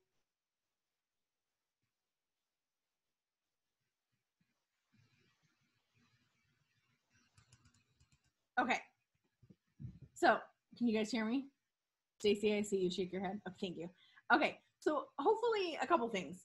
Number one, at this point, I think now you see why we did integumentary before we did this chapter. It kind of makes sense because our natural body's defense and our skin and all of that, and then we move forward. The second thing I wanted to say is that I'm hoping that you saw some of the connection between the questions. And I know he talks faster than anyone I've ever met in my entire life. I don't know how he does it. And he memorizes it. He kind of did a nice overlay of what we talked about, but I want to point out a couple things. So before we, actually, let me point out the couple things. We'll do a couple NCLEX questions, and then I want to hear from you. So it's pretty clear. We already know we have our white blood cells, and where do they live? We know that they live in the bone, right? The bone marrow. There's different types of white blood cells. And what is the other name for white blood cells? Leukocytes. Thank you. And you will see that again. So if you do marks in your book or write something down, that might be something you want to write down. Leukocytes will come up again. I think that's very important because that's the medical word. So that might be something, charting or whatnot, or speaking with a physician or MP, that might be good. I just made little notes here in order to ask you some questions here. So we did not talk about the innate part of the immune system, only because that was pretty much the integumentary system. So I didn't want to do a whole bunch of repeating. The only thing I'm going to say is that innate is good unless, like you said, you cut yourself with a bagel. And I had mentioned earlier what happens. What rushes to that part of your body if you cut yourself? Histamine. Exactly. And that causes? Inflammation. Inflammation. I feel like we're on a game show. Yes, it causes inflammation, and a lot of the time we think that's bad. Something I wanted to also be able to mention is the temperature. So I'm sure most of us know that temperature is actually your body's way. Again, a lot of the times we think of things like, oh my God, this isn't good, we don't want this. Of course, what's going to happen if a temperature goes above like 104, 105, about 105? What can unfortunately take place? And it's not good. They usually think of babies. Think of a baby. It can happen to you too.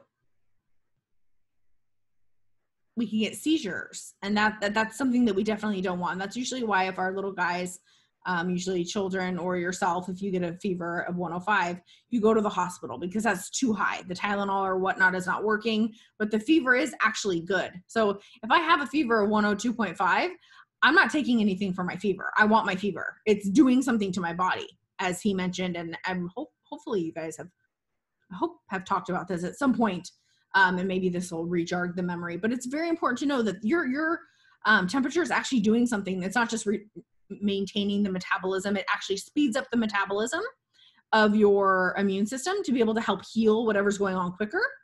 And it's helping basically in the big picture, if you wanted to give a big answer, it's helping your body fight what's going on. There's an actual reason to keep homeostasis. So we want that fever. However, there's a fine line, because if it goes too high and we're like, we don't, on the other hand, want to go, yay, I have a 105 temperature, I'm better than you, yay. No, because you can have a seizure, and that can be detrimental, especially to children. Not especially, but they're more susceptible anyway, because they're little guys. Remember, our young and our older, right? Any questions about that? Because that's important. And that will definitely come up, because that's a common question you're going to get anywhere you work about fever and temperature, because a lot of people think that it's bad and they want it to go down, because it's not comfortable to have a fever, right? I mean, at least to me, it's not comfortable, but it does play a role, if you will. But we don't want it to get too high. Okay, but we know that there's at least a purpose. And the thing I thought that was kind of cool was the metabolism part, because that's a secondary part, and that's a big part of what we're talking about. Speeding up the metabolism of healing, which I think in this realm is probably the most important part.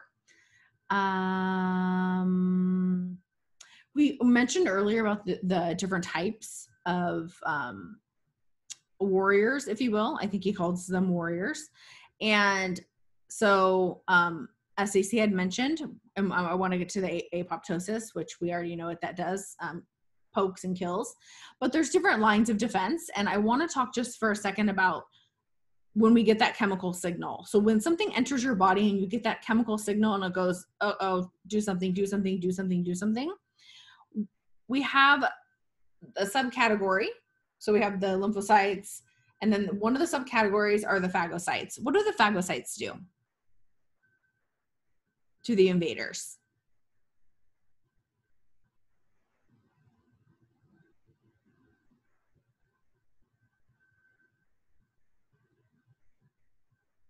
Does anyone remember? I don't know why I always remember this. They engulf foreign material. Yeah, they eat it. And I think because I don't like the word, I just, in general, I think it's just such a weird, it's such a scary word. I always think of Pac-Man and I think of eating. So and people say it differently, but it's pronounced, because I did it on Google just to make sure. It's pronounced phagocyte, whatever, what have you, but it literally will eat you. It eats it. And it's very effective, and it has these little arms and does all this stuff, and it doesn't die. So there are different types of these molecules of the phagocytes. And what are the two? There's the neutrophils and the macrophages. And again, in the big world of nursing, is it so important for you to remember every single name, every single this, every single that? No. Is it important for you to understand that you have a white blood cell system in your body? I think it's important that you know where it is, because if you work in a special place with immunity and you're doing where you're going in and taking white blood cells from the bone, I think it's important for you to understand that that's where it comes from. When we go to chapter 20, honestly, chapter 20 is it's going to be an intense chapter, because it really is a lot of stuff that you really do need to know, because you are going to be working with HIV, AIDS positive, one or the other, or well. Yeah, one or the other, anywhere you work, more than likely. So what I want you to really remember is, I think what would be important for you to remember is that neutrophils die quickly. So they're kind of the first on the scene. They're like, hey, yo, I'm here. And they're part of the phagocytes. So we have our eaters, right, that are eating things and spitting it out. So we have our phagocytes here that are eating, remember, derogatory, it just sounds scary, like they're going to eat you, they're Pac-Man. And in that category is your neutrophils. And what did they say that was very interesting? And it was on your last test. Dead white blood cells in general are what? You get them usually when you hurt yourself or have an infection. Pus. Exactly. And if you want to know specifically, you don't have to. I just use a general term and I say, well, if someone's curious, like, what is pus? They're dead white blood cells. Technically, they're dead neutrophils, because neutrophils do not live long. They come in, they're the first on the scene, they're doing their job. Okay, cool. Yay. And then they die. And then we have our macrophages, and our macrophages are a part of, they kind of take suit of the phagocytes, where our macrophages are doing what? So think of phage and phage. What do the phages do? I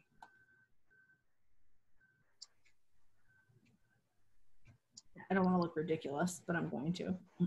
You eat it. They're eating them. So when you think of phage, think of eat. That will be somewhere. So neutrophils die first. Histamines cause swelling. But is the swelling bad? No, it's trying to help you. Is the fever trying to help you? Yes. Like, these are all important things I really want you to remember. The phages, they eat. These are a type of white blood cell that are eating. Okay, good. And then just quickly, is the natural killers. So we have our natural killers. And that's the unfortunate part where we get into the cancerous part of the body, where your body doesn't recognize your cells as your own and it starts attacking itself. And unfortunately, it goes, well, I don't know who you are. This doesn't look familiar. I'm going to start killing you or mutating you or doing something, to the point where, unfortunately, things get out of control and things become in disarray. And then we do certain treatments. This chapter is not really focused on that specifically. It's more having to do with what is going on as far as the immunity and how we take care of our body, and what a fever means, what this means, what that means. Is this good? Is it bad? How does it do it? Why does it do it? And whatnot. And you'll notice, if you haven't looked at the worksheet, there's 50 questions. I'm sorry, it is a lot. I'm making it half point per question, point wise, to make it so that it's less points. So it's 25 points rather than 50. And a lot of this will then re-correlate what we're talking about. So at this point, and hopefully you've read, and if you haven't read, I kid you not, and I promise you there is a method to this madness that I do. It will come together. But are there any questions thus far before we watch I really want you guys to see the other video, but we're going to do these questions first from the NCLEX, because the NCLEX is important.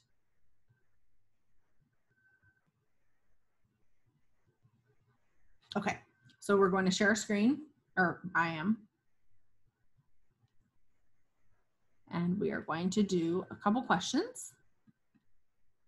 All right, so I want to start with number 646. I picked out specifically for us. Hopefully you guys can see that. So if possible, please, if you've answered a question, maybe try like not say anything for like 15 seconds, and then of course take over if need be. So number 646, the nurse is assisting with planning the care of a client with a diagnosis of immunodeficiency. The nurse should incorporate which intervention as a priority, and remember, we like to talk about this. Priority is obviously bolded in the plan of care. So what in this plan of care, we have immunodeficiency. So we're gonna look at that word. Okay, they don't give us an age, so I don't know how old this client is, so I can't put that into the incorporation of the question, but I know they're immunocompromised, and I'm looking for a priority of the plan of care. This is a very, in my opinion, kind of easy question. If you get it wrong, it's okay. But so what is the most important thing here? Number one, we want to protect the client from infection. Number two, provide emotional support to decrease fear. Number three, encourage discussion about lifestyle changes. Or number four, identify factors that decrease the immune function. So we're going to do all of these things, right? Of course, absolutely. I'm going to provide emotional support, because an immune compromised patient is probably going to be scared. I would be scared.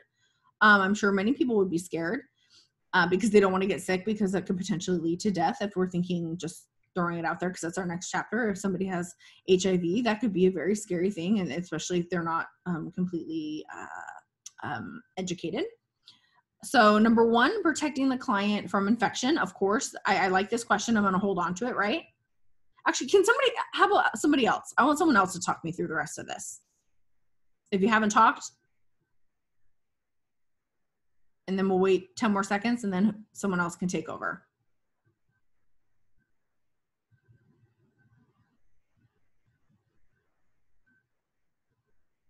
All right, someone else take over. Because we know it's number 1 or 4. We know that. Wait, so do you want us to go through 2 and 3 also, or no? Yes. Okay, so number 2, you would want to provide emotional support to decrease fear. I would say that's mainly because when you're immunocompromised, stress can make you even more immunocompromised. So decreasing the stress, because fear equals stress. Encouraging discussion about lifestyle changes. That's going to be important, because obviously,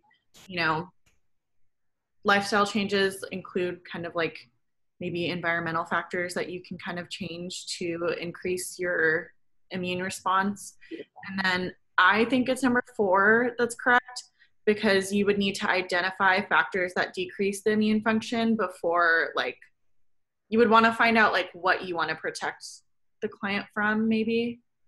compared to just protecting them from infection. I don't know, that's just the way that I'm thinking. Like you would need to figure out the factors that decrease their immune function before protecting them from those, because obviously those are going to be your priority things that you're going to try to protect them from.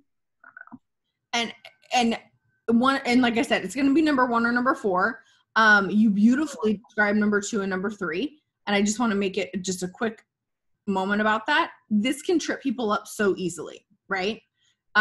So if we're going to do, again, we're doing all of these things, right? Are we doing all of these things? But the NCLEX is mean and they're not going to let us choose all 4. So we have to figure out, okay, immunodeficiency and priority. If I could say one thing to this patient, just one, and then never see them again, what am I going to say or what am I going to do? Number 1 or number 4? This is hard. This is not an easy question because I didn't even realize number 4 said identifying factors. Number 4. Why number 4 and why not number 1? Because it's actually not number 4. I would like to educate the patient first about decreasing the factors that decrease the immune system. And then after educating them, then they know what to do. The next step, like protecting them from infection. Exactly. So let's reread the question, which is exactly what I would think. The nurse is assisting with planning the care of a client with a diagnosis of, let's just say HIV. The nurse should incorporate which intervention as a priority in the plan of care? Protecting the client from infection. So they're trying to trick you. They want to know, do you know? So they mentioned immune function in number 4 because they mentioned immunodeficiency in the question. Number 1, they're trying to trick you there. Not that this is the wrong question, but like if you, again, priority, one thing could leave and do nothing else. Number 1, protecting the client from infection. Do we know that somebody with HIV, and I'm just making that one up because I know for sure we all know that's an immunocompromised patient, protecting the client from infection. What happens if an immunocompromised patient, such as someone with HIV, gets an infection? They could die. They could die. So number 1 and number 4, this is a stupid question. I hate this question because really, to me, I look at it and I'm like, it's number 1, no doubt. It just makes sense to me. And does anybody else can anybody else explain to me why they think it's number 1 over number 4, unless they don't agree with me? I changed my mind. Why do you change your mind? Just because when you've like reiterated this so many times of like, if you could do one thing and one thing only, it kind of makes me, okay, if I look at the answers and try and think backwards, like what would happen if I didn't do this?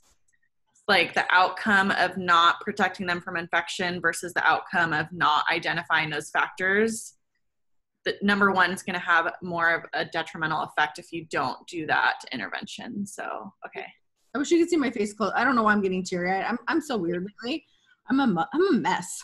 You guys are doing so good. But no, and I'm actually glad you got it wrong at first. And I'm glad, like I say, make the mistakes here. Let's talk about it here.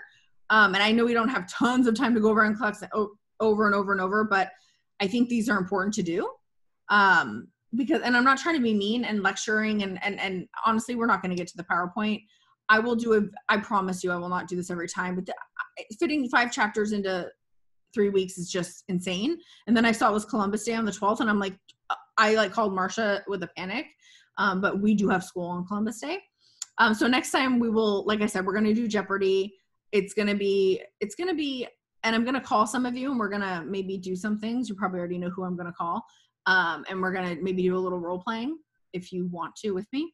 But I think the next chapter is probably one of the most important ones that we're doing this semester, this module. Does anyone have anything else to say about 646? I can read you the rationale. I planned on doing that at the end. And when Stacy said, you've said this time and again, if you haven't heard it, it's because you weren't in my clinical. If you're in my clinical, you've heard it time and time again. It's not because you weren't paying attention. It's just Stacy's been in like every clinical I've had. Almost. So protecting the client from infection, that is the most important thing. Jessica, what you said made so much sense. And honestly, I would probably pick that one too. If I was a new nurse on taking my NCLEX, probably would pick that one too. But this is why we do this. So we learn these little hints and tricks. Okay. Which one did I want to do? I picked out specific ones that we talked about today. 647. The client calls the office of the primary health care provider and states to the nurse that they were just stung by a bumblebee while gardening. The client is afraid of a severe reaction because their neighbor experienced a reaction just 1 week ago. What is the appropriate nursing action? Number 1, advise the client to soak the site in hydrogen peroxide. Number 2, ask the client if they have ever sustained a bee sting in the past. Number 3, tell the client to call an ambulance for transport to the emergency room. And number 4, tell the client not to worry about the sting unless difficulty with breathing occurs. So I'm going to handle this one just for time, and then I'll let somebody else handle the next one. So this is number 647. Okay. So looking at, I always want to identify what's important in the question. So they're trying to throw us off by talking about the neighbor. The neighbor has nothing to do with anything other than, potential reaction. So the client that just got stung, that's our patient. That's who we're concerned about right now in the now. The client is afraid that a severe reaction might happen. I would be afraid too. I've never gotten stung. I tell everyone I'm allergic so that they'll protect me. If you've been in my clinical, you probably know that because I'm scared to death to get stung. So I just say I'm allergic and then they protect me. So the client is afraid, and because their neighbor just had this reaction a week ago.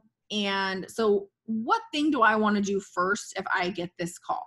Now the client is not calling me saying, oh my God, I can't breathe, help, help, help, help, or anything like that, right? They're not in distress. Did they say anything about not being able to breathe? No. Did they say anything about their arm is swelling to the point of like 8 inches high? No. Keeping all of the facts in mind, not making things up. And they're trying to trick you. So looking at these questions, number 1, advise the patient to soak the site in hydrogen peroxide. What is the most important thing? Ask the client if they've ever sustained a bee sting in the past. I'm just going to stop there. Usually I'll go through all of them, but for time, why, between number 1 and number 2, which one do we think is more important? Number 2. Number 2. And why?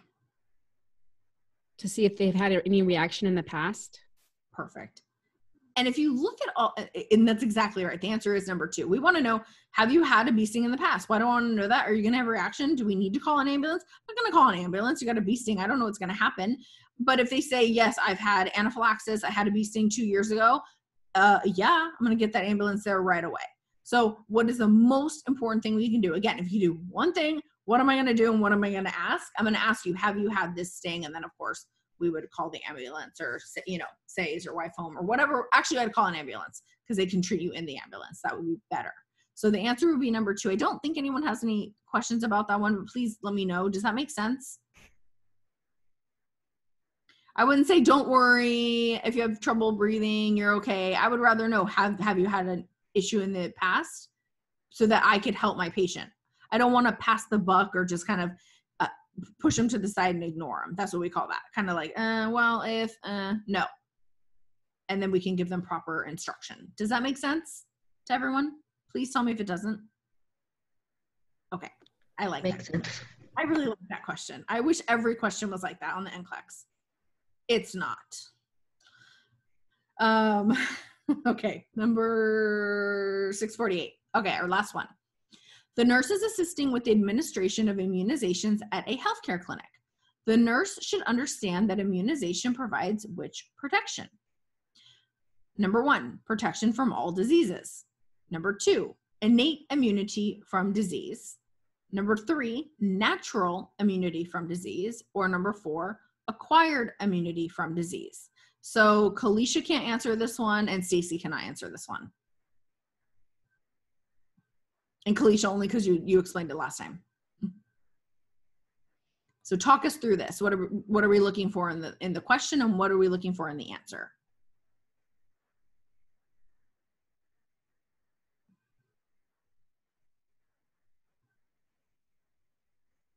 So we know an immunization is happening. We know what What kind of, when we get an immunization, is that natural, innate, passive, or acquired? Acquired. Acquired. It is acquired. So automatically my eyes are drawn to number 4, acquired immunity from disease. That would make sense. I'm going to a healthcare clinic. I'm getting an immunization. And it doesn't say, number 1, does any immunization protect you from all diseases? No. Not one that I've ever heard of. So I would immediately get rid of that one because it doesn't exist. We just know that from our knowledge that we know that we've learned over this last long time of you guys being in school. And then number 2, we know it's not innate, because innate is something like what the guy was talking about earlier, like your skin or whatnot, has nothing to do with it. Number 3, naturally acquired or immunity. We know it's not that because it's not me sneezing, and acquired natural would be me sneezing on Stacy. And then acquired immunity from the disease, we know is an immunization, right? Because they're talking about immunization. We're acquiring the immunity from the disease because we are getting the injection. And when we get that injection, what happens? We create antibodies. Antibodies. Exactly. Either from a very low amount of the disease being still there, or a deadened part of that disease. Very good. Any questions about that one? Again, I wish this one was on the NCLEX. It's probably not. Good. Okay, perfect. Good job. Okay, so it is 9:59. Can you guys stand one more video and then we're done? And then I'll make the video on the PowerPoint, which is very quick, because a lot of it we already talked about. I really want you to see it. And then I'll make a 15 to 20 minute on chapter 19. If you don't want to stay, you don't have to. Okay. Okay, we're doing it. We're doing it. It's happening. I love this guy. I don't know. He annoys most people, but I think he's just, Of our patron. I love him. Okay. No, stop share. I want to pull up this guy. Khan Academy. Is this the fast talking guy? No. No. I feel like that was super soothing, though. I don't know, at least for me, like how fast he was talking. Me too. I'm going to post all of them as well, so you will get to watch it. Please, I very highly recommend that you watch the second part, because it goes with the first part, and it brings everything together. So please watch all 3. Well, you're watching 2. I'd watch them again, but watch number 2, please.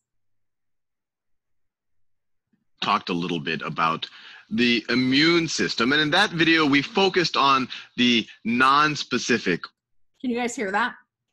I need a yes because I can't see you. Yes. You want to see it too, or are we just listening? Okay. Wait, you can't see it? No. Can't see it yet. I forgot. I got excited because I was talking to Stacy. Sorry. We're talking about the fast guy. It's your fault. Okay, let's share. I do this like 25 times a day. You'd think I'd get this down by now. Share screen. There you go.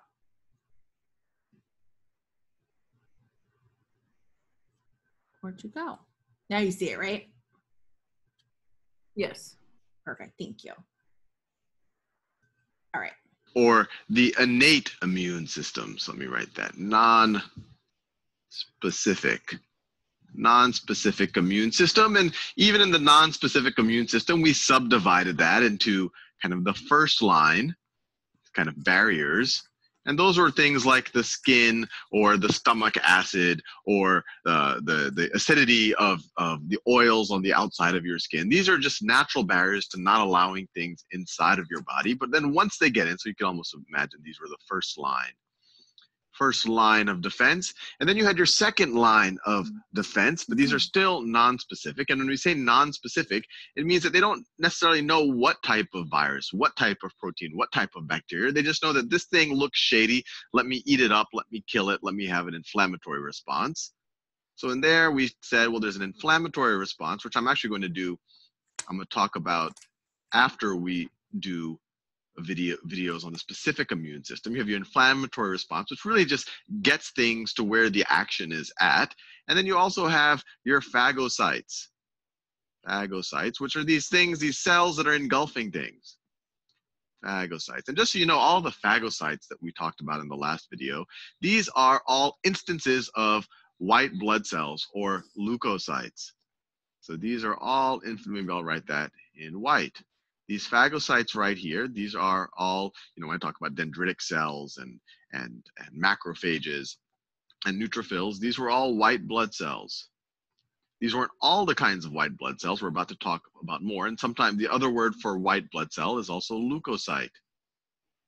Leukocyte.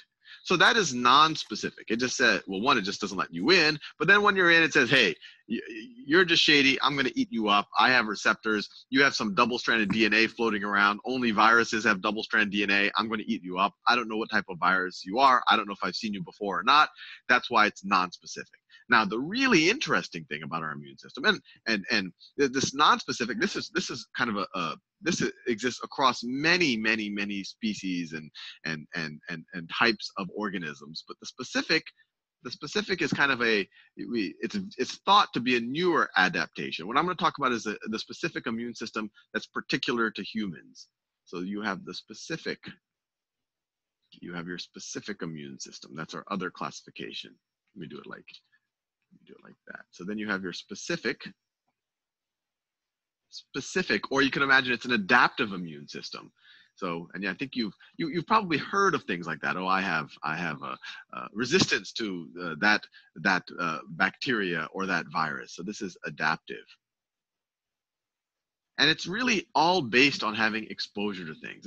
And within the specific immune system, we talked when we talked about the antigen presenting molecules that the phagocytes do, that plays a role in this. We're going to go into more detail, but I don't want to confuse you. But the main actors here are called the lymphocytes, not to be confused with leukocytes, because they still are leukocytes. So let me write this down, lymphocytes. So these are the main actors. Lymphocytes.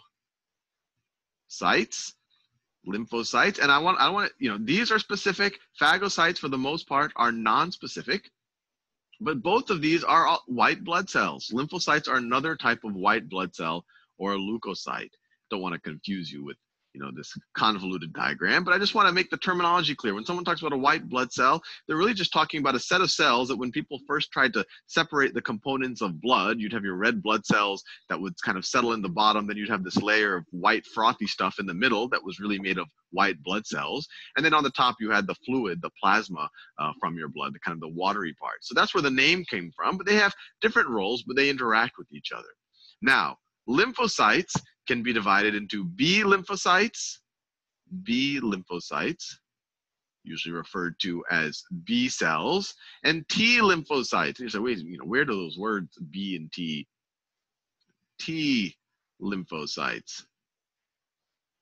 And the B and T just come from where they're developed. B lymphocytes were first recognized in the bursa of Fabricius. That's why it's called B. That's actually a part of birds that participate in the immune system. And so the B came from bursa, but B also applies to the human immune system because it's produced in bone marrow. So that might be an easier way to remember. It's produced in bone marrow.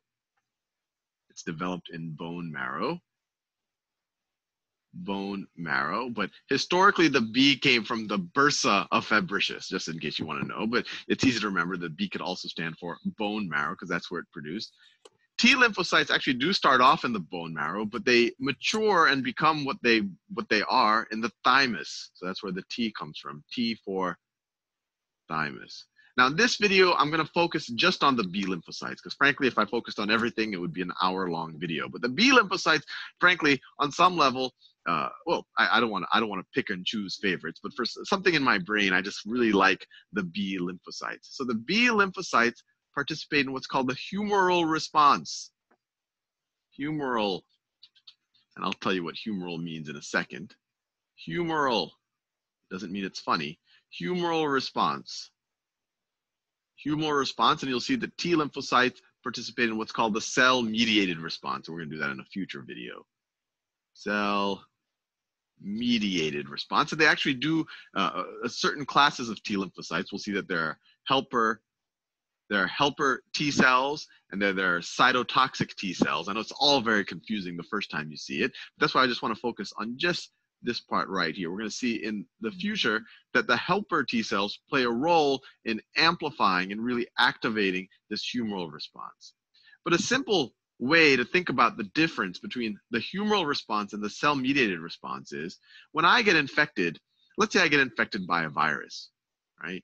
Let's say, you know, let's say that's my body cell and that's my body cell. At first, when a virus comes into my system, it's just floating around in the fluids in my system. And that when the fluids of our system, that's really what humoral responds to, into the humoral fluids of your body. So you have your viruses. We do it a different color. You know, these are little viruses floating around. So while they're floating around and they're not sitting inside of cells, when they're not sitting inside of cells, that's where the humoral response can come into play. Same thing if we have little bacteria floating around and they haven't infiltrated cells yet, they're just floating around in the fluid, then the humoral response will be can be useful for that. Now, if all of a sudden these guys have infiltrated cells, if they've infiltrated cells, so if the cells are now infected with the virus and they're producing, the virus is using the mechanisms of the cell to produce more, then all of a sudden we have to be a little bit more sophisticated in how we deal with these cells and how we deal with the viruses, because they're not just going to be floating around anymore. We probably want to just kill this cell, even though it was one of our own, but now it's helping to make viruses, or maybe it's been colonized by bacteria. So in either case, you want to kill this, and that we'll talk more about that in the cell-mediated.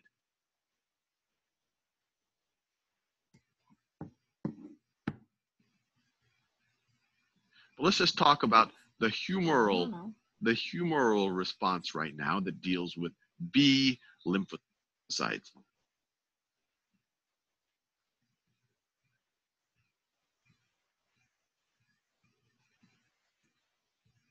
Okay. So if we would have watched them in order, it would have made a little bit more sense why I chose to do it in the way I did. But I didn't want to, we don't have time. So the most important part of that video is the T cells, as I said, that's more next week. And that's why I like that video, because it kind of broke it off and it didn't really talk about that. And it more focused on the B cells, which are, like we had mentioned before. And a lot of these have double names, and that's kind of important to understand. And if you have not read yet, this is something I wrote down. If you have not read yet, this is going to make a lot more sense when you read. If you have not read, it's kind of like, there's so much going on. Once you read, it's going to come together. So there's a couple things that are going to happen. I'm going to create a discussion board because I am going to be posting the video from the PowerPoint, as well as a little bit more from chapter 9 of what's important as a nurse, because again, I don't want to go too deep. As well as I might post discussions or questions about the chapter we just talked about, because we don't have time to go over. Remember at the end I said, oh, we're going to go over it again. I think you guys got it too. But I'm going to post all 3 videos that we're going to watch, or the 2 videos we did watch, the one we were going to watch. Please watch the second video of the Fast Talker. I think that's extremely important, and it will help to bring things together. You understand the lingo, I think, a little bit better, the language. Read the chapters. It will make so much sense. We'll have the discussion board.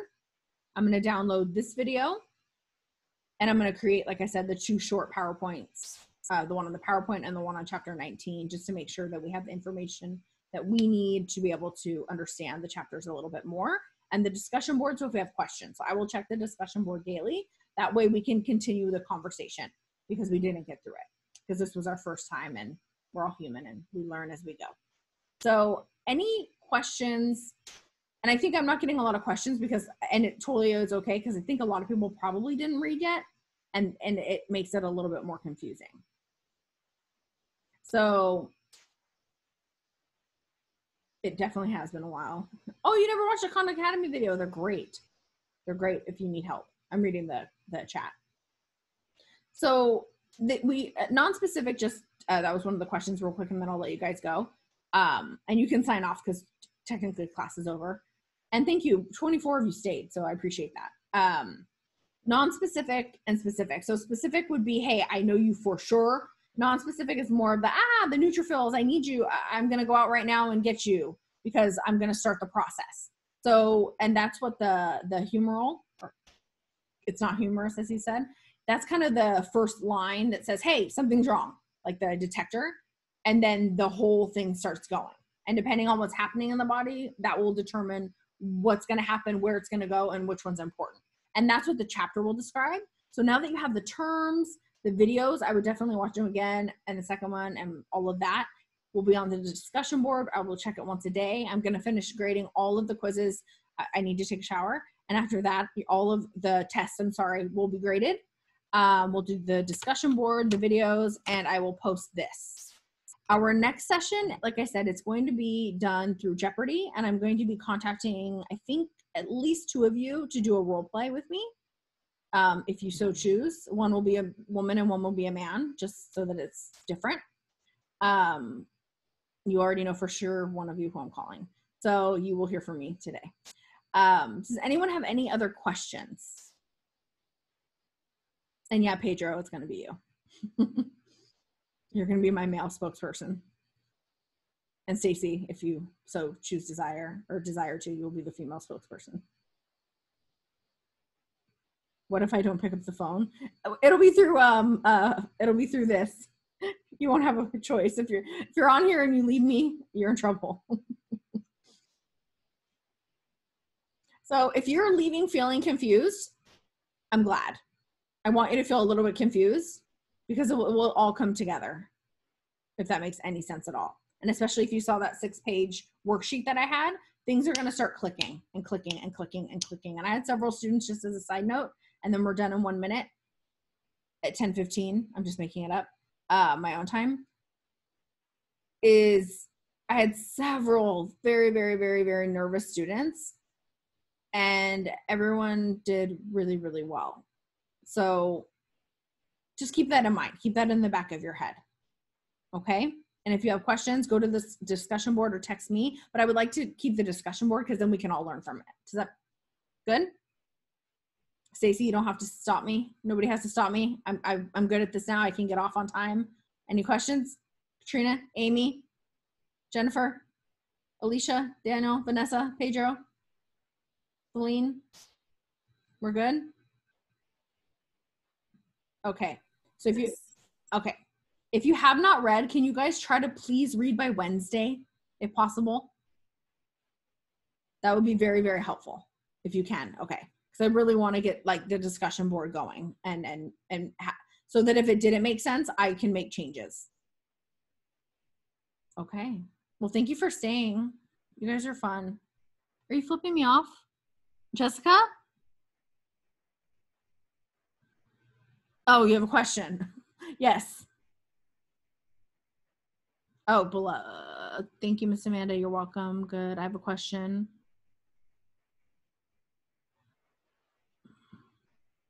Oh, the work, you'll see it. Syllabus. And I uploaded 2 things last night at like 7 p.m. because I was told I didn't have enough. So if you go to the assignments, all of your assignments are done. I'm not adding anything else. It's done. So it's there, I promise. So look on your syllabus. If you go to syllabus, please, you'll see your whole schedule. I wrote the entire thing out for you. And then if you look on your assignments, everything is there with the day due and all of that. So we're good. It is complete. Perfect. I see smiles, so that's good. All right, lovely folks. Thank you for joining me on this Monday morning. Go get some Starbucks or Uber Eats. Thank you, Miss Amanda. Thank you, Miss Amanda. Thank you, Miss Amanda. Thank you. I miss you all so much. Have a good day. You too. Thank you. Bye. Let me know if you need anything. Bye, guys.